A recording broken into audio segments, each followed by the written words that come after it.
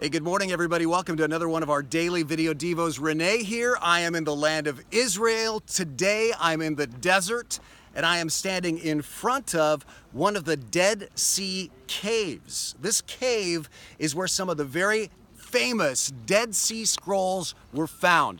Why is that important? Well, if you want to understand the ministry of Christ, you have to go back before the time of Christ, centuries before. There are 351 prophecies in the Hebrew Scriptures, what we call the Old Testament, about the coming Messiah that Jesus Christ fulfilled. Now, you might ask, how do we know those prophecies were really in the Hebrew Scriptures at the time of Christ? How do we know Christians didn't stick them back in the Bible? Well, we didn't know for thousands of years, for about 2,000 years, until beginning in 1947, about 1,000 Dead Sea Scrolls were discovered here in caves in the desert south of Jerusalem.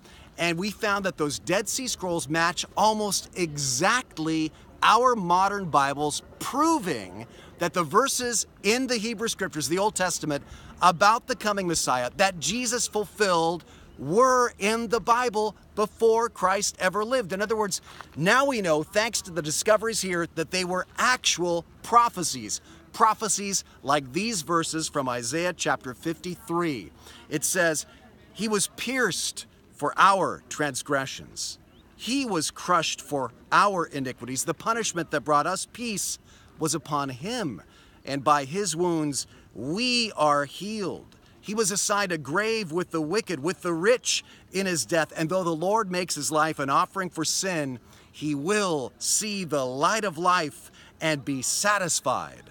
By knowledge of him, my righteous servant will justify many." I mean, that sounds like an epistle written by the Apostle Paul, but it was in the Bible centuries before Christ. What that says to me, and what I hope is going to get you stoked today, is this. You and I, today, 2,000 years after Christ, were the object of a plan that God put into place centuries and centuries and centuries ago.